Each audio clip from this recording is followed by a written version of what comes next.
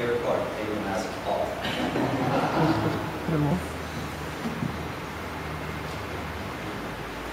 It's great to see you again, and I just want to say it's great to have Reg is part of our church. When we left back in March last year, he obviously wasn't here. It's just lovely to have you with us, brother, and your warmth and love for the Lord is it's an encouragement to us already. So thank you for leading us so well. And just wanted to say, as we look at this last chapter in Habakkuk, that a lot of churches wouldn't probably even look at Habakkuk. And there's a reason we do this as a church.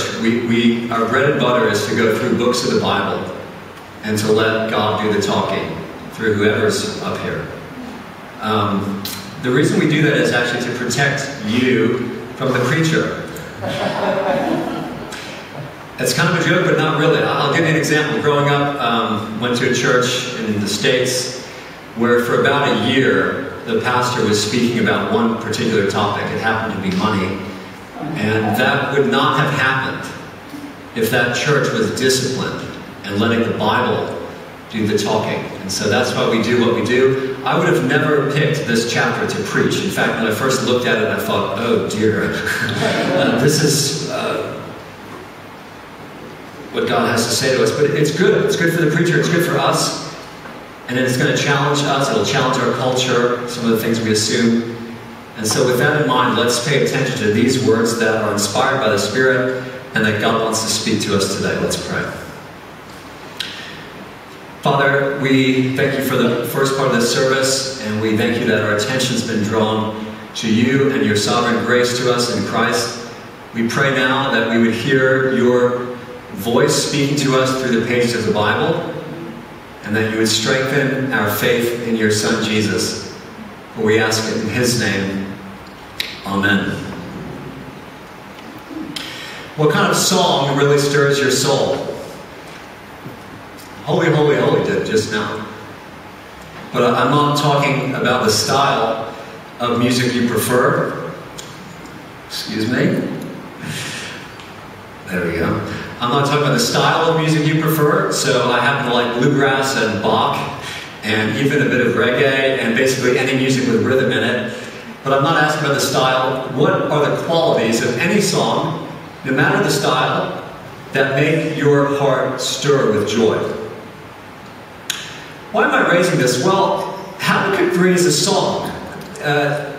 Susie, it was well read, but it would have been even better if you sang it for us, although we don't know the tune it was originally. And you can see in verse 1, it is set to a Hebrew tune called a Shigionoth. Verse 19, you can see it's meant to be played with stringed instruments. So if there's any anti-guitar people here, you don't like guitar in worship and singing, then that's your problem, because right here there's stringed instruments. And of course, we cannot hear this music live like they could, the original audience. But whatever the Shigionoth sounds like, and I bet it was pretty cool, this song would have stirred the souls of God's people. And it ought to stir ours. Now, why do I say that? Well, for one, the songwriter Habakkuk, he expresses heartfelt emotion. It's real, it's raw. The best songs, I'm sure you'd agree, are written by people who've experienced pain. Think of African American spirituals, which are so beautiful and so moving, and could only have been written by people who suffered serious oppression. They were from the heart, crying out to God. If you look at verse 14, Habakkuk sings about his enemies who came like a whirlwind to scatter me. Imagine a whirlwind coming into your house like a home invasion or something to hurt him. And the me in verse 14 is probably talking about Habakkuk himself. This is a man who's experienced pain.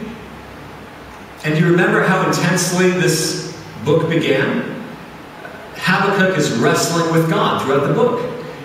Just to quickly refresh our memory, the book begins like this. Habakkuk looks at his countrymen, Judah, and he sees something that looks like South Africa. He sees violence, he sees oppression, or the United States. Violence, oppression.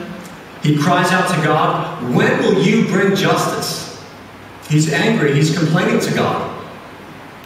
And you remember how God answers, chapter 1, verse 5. I will do something, Habakkuk. I am raising up the Babylonians, the Chaldeans, to bring judgment against my people Judah. And that perplexes Habakkuk even more. He cries out, how can you, who are holy, use these ruthless, power-worshipping Babylonians, these pagans, to judge us? How can you possibly do that? They're worse than us. And you remember God's answer in chapter 2? He says, look, you have to live by faith. Not by what we see, by faith. What does it look like for Habakkuk? Well, he says, just wait. Live by faith. Just wait. Justice will come in the end. In the end, Babylon will get what it deserves. And that's where we've left off. We started this series online while we were still in the States, actually. That's where we've left off. And that's when Habakkuk in chapter 3 starts to sing. And like most great songs express the singing's longing for something that transcends this mundane life, for something that has an eternal quality to it. That's why people love songs. They're longing for something that has this eternal quality. Well, Habakkuk longs here for the eternal God. Chapter 2, he heard about God's justice. Chapter 3, now he sings. And you heard at the end of the song, he sings with joy about God's justice. And we're going to listen to this song under 3 headings. And hopefully by the end of this, we'll be rejoicing and singing with him. So here's the first part. Verses 1 to 2, a request. O Lord, I have heard the report of you, and your work of judgment, Lord, I do fear. You've probably heard of God's past acts of judgment. Exodus, drowning the Egyptians, for example, in the Red Sea. And Habakkuk basically says to God here, do it again. Revive your work. Bring it. Bring it on. Judge Babylon, he's saying. But then he says, in your wrath, your righteous anger against evil, remember mercy. It's almost like, any of you guys like Nando's? I love Nando's. It's so great to be back. It's almost like asking for an extra hot chicken burger at Nando's, and then you think, oh wait, I'm not sure I can handle what I just asked for. Maybe I should tone it down and make it lemon and herb. See, notice Habakkuk does not say, forget the wrath, just be nice to everyone, God. He asks God to bring it, but then he says, wait a second. I don't know if I can handle that. In the judgment, please be merciful, at least to some of us. And we'll come back to that a bit later. Well, verse 3, the song moves from a request to a revelation, another R word, or you could say he sees a vision of God appearing in his glory. Verses 3 to 15, a revelation of God appearing. Now, in order to understand this, we need to realize that like many songwriters, Habakkuk uses metaphors and poetry and lots of imagery. And the imagery is from past events when God judged his enemies. But Habakkuk uses that imagery and he's actually envisioning a future day. He sees the day, he looks forward to the day when the earth will be filled with the knowledge of the glory of the Lord as the waters cover the sea. You can see that great verse in chapter 2, verse 14. He's looking to the day of the Lord, the day of judgment and salvation. And notice something new happens in verse 3. For the first time in this letter, it's actually God himself came. God came from Teman, from Mount Paran. If you read Deuteronomy 33, verse 2, what's this talking about? Mount Paran is another word for Mount Sinai, where God himself descended to give the 10 Commandments. And when he descended, in his presence, that mountain shook. And that's what it'll be like when he returns. Habakkuk sees God's splendor covering the heavens and the earth full of his praise. And then in verses 4 to 7, he sees God as a light. It's a light so bright, it has to be veiled, lest it blind us. going to make a joke about Eskimo, but I won't go there. Habakkuk verse 4, look at the imagery. He sees rays of light flashing. Did you guys have that thunderstorm last night? Woo! This is what he sees. Just like last night's lightning bolts flashing. He sees lightning bolts kind of flashing out of a clenched fist. And we all know what a clenched fist means, don't we? You see it on flags, a clenched fist, perhaps holding a hammer or a spear. It symbolizes power to act. Well, God's clenched fist symbolizes his power to act. It's not just that he's glorious and wow, it just blows us away. He's got power to act. In fact, the imagery is pretty neat. He has such unlimited power that he keeps his hand closed as lightning bolts are flying out of it. He keeps his power veiled because if he opened up that hand, he would blow away the universe. You see God's power in action, verse 5? It's a very interesting imagery. You know how a president travels with his entourage? And he's got these black cars flashing blue lights in front of his limousine, and then behind him he's got the same thing.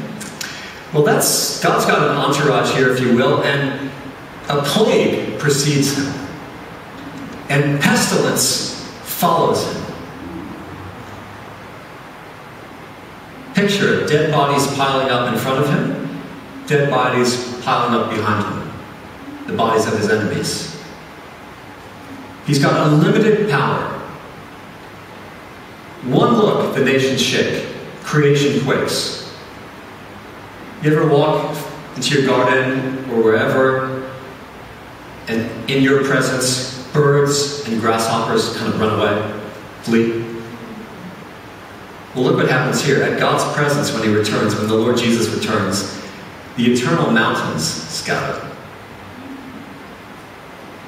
We all love the Drakensberg Mountains. We cannot move those mountains 1 inch if we push with all our might. God flicks them away with a finger, the way we flick away a fly. And in verse 7, Cushan and Midian, some of Israel's old school enemies, they trembled in God's presence. And you know this is meant to be an encouragement to the people of God. Any parent, you parents know this, you hate the thought of your child being bullied at school. If you've been bullied at school, you know how helpless you feel. And I remember, I just flicked off a little bug right there. I remember in 6th grade, I was very skinny. I was skinnier than I am now, believe it or not. And these 3 large 8th graders surrounded me in a circle. And they were violently pushing me back and forth, and I was being flung around like a little pinball. They were so arrogant and mean. I felt so helpless. Can you imagine the jolt of joy I'd feel if suddenly the Beast, the rugby player, burst onto the scene and came down the hallway and flung these bullies and put them in their place? Well, imagine the relief God's people experienced when in 539 BC, Cyrus the Great, his army, rolled into town to conquer bully Babylon, which happened. We can read about it in the history books. Or imagine the relief God's people will experience when the Lord Jesus returns in all his glorious might. When those who bully the church, whether in China, the Middle East, United States, which is happening now, or lesser known bullies, abusive spouses, whoever it is, when all who bully God's people are put in their place by Almighty God, by the everlasting God, by the Lord Jesus, at whose presence creation melts in fear. It's an encouragement. It is. Now notice verses 8 to 15, the psalm changes. You see how the pronouns change? The prophet now speaks directly to God. And as was read so well to us, was your wrath against the rivers, O Lord? Was your anger against the rivers, or your indignation against the seas when you rode on your horses, on your chariot of salvation? Now up the hill, we know people ride horses in Hillcrest for fun, but God rides horses for military conquest. That's the picture. Habakkuk sees the Lord as a warrior, and it almost seems like, when he sees it in his vision, it seems like the Lord is raging against the sea, which is quite a picture. Verse 15, look what it says. You trampled the sea with your horses. Unlike Pharaoh's horses who were trampled by the sea, he tramples the sea. And there's nothing on earth as heavy, as vast, as uncontrollable as the roaring sea, especially for the ancient people. The ocean, for them, there's nothing more terrifying. I mean, we go swimming in the sea, right? But God tramples the sea.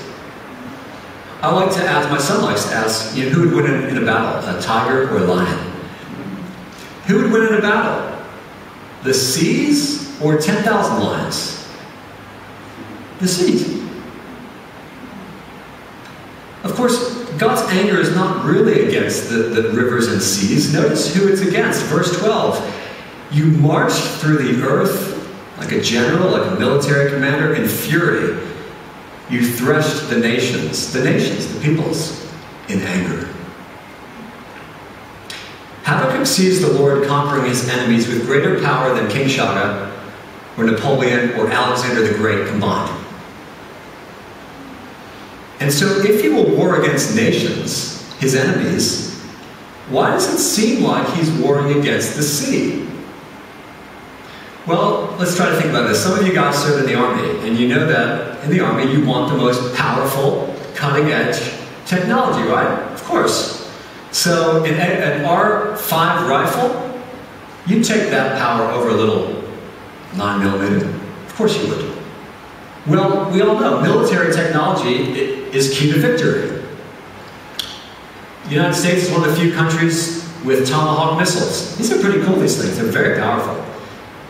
A Tomahawk missile can hit a target from 1,600 kilometers away.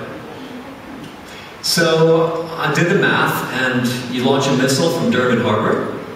In 2 hours, it blows up whatever ship you desire in Simonstown, Cape Town, within about a 5-meter radius. That's pretty good, not too shabby. But did you see how powerful the Lord's technology is? The Lord uses rivers and seas and the sun and the moon and lightning as his weaponry. He's not angry at the rivers and seas, it just looks like it, because he's using them to wage war against his enemies. That's the picture. You see it in verse 9, you split the earth with rivers. I think back in January, you probably saw pictures of flooding rivers in Mpumalanga, where roads suddenly just vanish. Or after the tsunami, not the one, there was an earthquake in Japan yesterday. I don't know if there's a tsunami, but that one several years ago, where the water's just overwhelming everybody. That's the vision here. And then look at verse 10. The mountains saw you and writhed, the raging waters swept on. It's as if the lofty mountains try to flee in vain from the raging floodwaters. See, when flood waters rise up to the heavens to cover the mountain peaks, little Tomahawk missiles are of no use. They're as weak as a toy Nerf gun. Who needs them? Who needs missiles and atomic bombs when you have the most powerful forces of creation at your disposal? Even look at verse 11. The sun and the moon stood still in their place. That might be alluding to Joshua 10, when the Lord gave Joshua victory over his enemies. It was a military conquest. But even if not, it's this amazing picture, as if the sun and the moon say, "Hi-bo," as arrows from the Lord's bow whiz by. That's the picture. Creation's almost like, no way. Now, we may not grasp every detail here, that's not the point, but you get the picture, right? It's scary. It is. Now, God promised Noah, remember back in Genesis, that he will never again overwhelm the earth with a literal flood again. But this will be just as catastrophic, even more, much more. Listen to God's promise in 2 Peter 3:10. It says, "But the day of the Lord will come like a thief, and then the heavens will pass away with a roar, and the heavenly bodies will be burned up and dissolved, and the earth and the works that are done on it will be exposed." And before he returns, the Lord gives us foretastes of judgment. So Revelation 16, I won't read it now, but the Apostle John sees angels pouring out bowls of God's wrath, his anger. And you know what the imagery is? It's seas and rivers turning to blood, and the Euphrates River drying up. It's that sort of imagery. And you know, this vision that Habakkuk has, I was thinking about it, it gives us reason not to be overly concerned about climate change.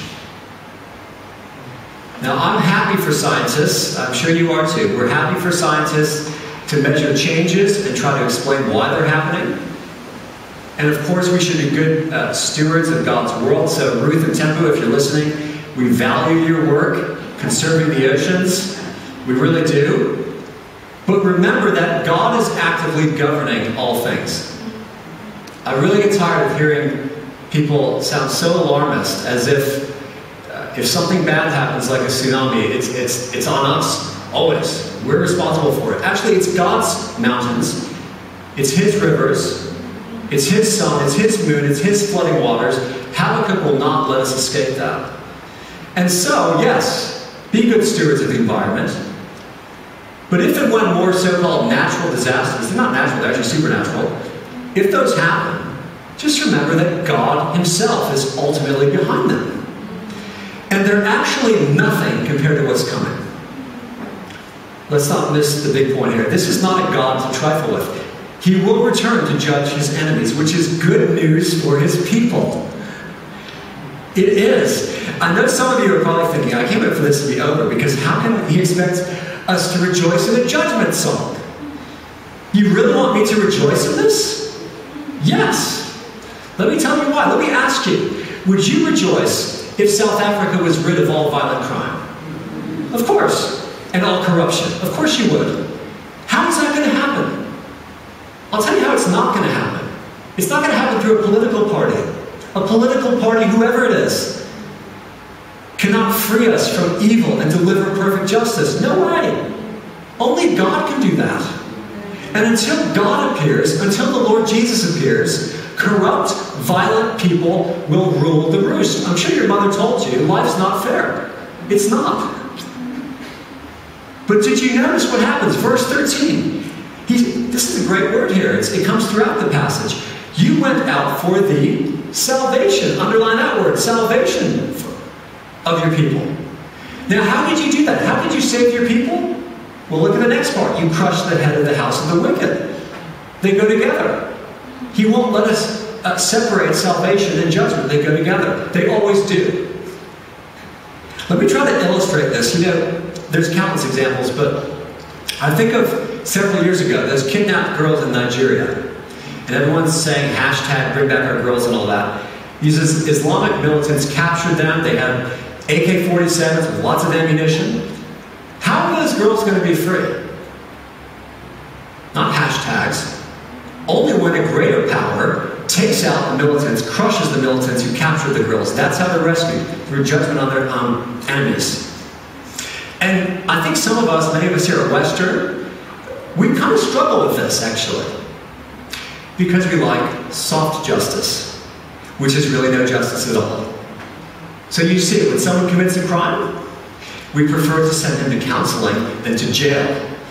And we kind of fear using sheer power to enforce justice. Well, God is not soft, and God is not naive. He will deal with evil.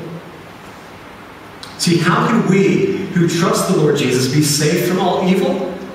Well, it's only when God, like a mighty warrior, tramples his enemies in judgment. That's what Habakkuk sees. And it happened. God brought judgment against Babylon in history. But this, of course, is a vision of greater judgment, of final justice. A day is coming when God will conquer all his enemies and creation will shake. Are we ready for that day? You don't want to be. I don't want to be God's enemy on that day. You don't. And the crazy thing is that left to ourselves, we are, all of us. But God offers his enemies mercy. Did you hear the lyrics of those songs we sang? He offers us mercy. In wrath, remember mercy. In wrath, not take away the wrath. In wrath, remember mercy. See, God, before this day, came to earth in person. God sent his own Son, Jesus Christ, to the earth. And as we sang, on the cross when he died, he bore the righteous wrath of God, that we who were his enemies, all of us are his enemies by nature, that we deserve. That's what happened. Thank you, Jesus, as we sang. See, the cross shows us that our salvation only comes through judgment, through our Savior Jesus being judged in our place. Friends, God is rich in mercy. He doesn't want anyone to perish. 2 Peter. And because Jesus died for his enemies and rose from the dead, he offers us forgiveness. Everyone here, he's holding out his hand to you. If we repent, if we turn to him, if we trust him to rule us and forgive us, we'll be safe from the coming wrath that we deserve. And we are saved not by works, but by faith in him. Some people say, well, that's all the New Testament. Well, it's right here in the Old Testament. Habakkuk said in chapter 2, the righteous shall live by faith. You want to be right with God? It's by faith, trusting what he has done for us in Christ. By trusting Jesus. Now just make no mistake though. Every person who is puffed up, who is proud, who does not repent and believe in the Lord Jesus, remains God's enemy. And this is coming. And you know, we may not do as much obvious evil as Babylon. We all look very nice this morning. We look very good.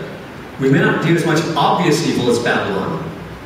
But if we're self-sufficient, if we're arrogant, trusting in our own puny power, the Lord will put us in our place. He will. Okay. Last thing, this will be shorter. That section was the longest. The last part of this song. How should we respond to this? Well, thirdly and finally, just notice how Habakkuk responds. First, in verse 16a, he trembles. He fears the Lord. Look what he says. I hear this, and my body trembles. My lips quiver at the sound. Rottenness enters my bones, and my legs tremble beneath me. His knees are knocking, literally. And you might think, some of us, isn't fearing God an Old Testament thing? This is a newer in the New Testament. Well, no. Because think of what happens in Revelation chapter 1, where the Apostle John sees the risen, reigning Lord Jesus, and he says, I fell at his feet as though dead. Same reaction. The question for us is, do we fear the Lord? If not, it's because we've replaced Habakkuk's vision of a big God, the God who flicks away mountains with his finger, with a little God of our own imagination. How do we change that? Let this vision be our vision, and we will fear him. Secondly, verse 16b, the second half of verse 16, Habakkuk waits. So he says, now I must quietly wait for the day of distress to come upon the people invading us, Babylon. Now, waiting for justice, for God to bring justice, it takes faith. It takes trust in him. Think about this. A little while ago, Brendan Horner, a 21-year-old farm manager, was brutally murdered, right? You know this. What happened? Some Free State farmers tried to storm the court and take justice into their own hands. They overthrew a police vehicle. They did not wait for the court case. Now, why didn't they wait for justice? I'm not sure what was said, it was probably right. Because they don't trust the justice system. See, if we trust that in the end God will bring justice to all unrepentant evildoers who hurt us, we'll be able to wait for God to act. You see how trusting and waiting go together? Now, of course, it's easier said than done, isn't it? But that's the life of faith, of patient waiting. And of course, as we wait, we don't just sit and do nothing. We hold out God's mercy in Christ to a world who, just like us, we're no different, just like us, deserves his wrath. Thirdly, finally, under this point, Habakkuk rejoices. This is probably the most famous verses in Habakkuk, verses 17 to 19. Picture this: though the fig tree does not bud, and there's no fruit on the vines, and though the olive crop fails, and the fields produce no food, and though the flocks disappear from the pen, and there are no herds in the stalls, yet I will celebrate in the Lord, I will rejoice in the God of my salvation. You notice Habakkuk rejoices despite his circumstances. Maybe you can relate to some of those circumstances. Though it's been a tough year, though the cupboards are bare, though I don't currently have a job, though there's been no church gatherings, no in-person classes, limited electricity, maybe even though I'm suffering serious injustice, or I'm sick, maybe your work is deemed unessential by people in authority. Though those things are our circumstances, by faith we can rejoice in God our Savior. And you might be sitting here thinking, yeah, well, that's Habakkuk, a great believer, not me. That'll never be me. I can't really do that, actually. Well, do you remember how this book started? It started out with Habakkuk perplexed and confused and crying out to God. And now this same Habakkuk ends the book rejoicing. How does that happen? Have his circumstances changed? No, not at all. In fact, he hears it's going to get worse before it gets better. But what did change is that the Lord changed him. And he can change you and me, dear friend. You know, there's lots of how-to books. You'll go to bookshops about growing as a Christian. Forget those. What really transformed Habakkuk? It's so simple. He just got to know God better. Think about it. He had a vision of God's power. He had a promise from God that he's going to bring justice, and he trusted God. He took him at his word. It is that simple. And it's the same for us. It's by knowing God that we change and trusting him. Well, let me conclude. Well done for persevering a second week with the masks on. I don't envy you, but let me conclude. This is a great song. It is. And it is possible for us to join in singing it today. To leave here like Habakkuk. Notice verse 19. He's bounding like a springbok with a fresh bounce in our step. And we can even do that amidst the violence and injustice. We can sing for joy if we're living by faith. If we're trusting the God of our salvation, who will bring justice. Fear him, wait for him, and yes, rejoice in him. Sing of God's justice, sing of God's salvation, and we're going to do that just now as the musos, I think, join us. But let's pray before that. I hope they're coming. Yeah. Let's pray. Father, we live in an age where it's very unpopular to even talk about fearing you. And so I pray that you would put the fear of you in our hearts, that we would cling to Jesus as our only refuge, that we would proclaim him to a world that is going to face your wrath, and that we would in fact look forward to this day and rejoice in you, the God of our salvation, and the God who will bring perfect justice in the end. We pray this in Jesus' name. For his sake. Amen.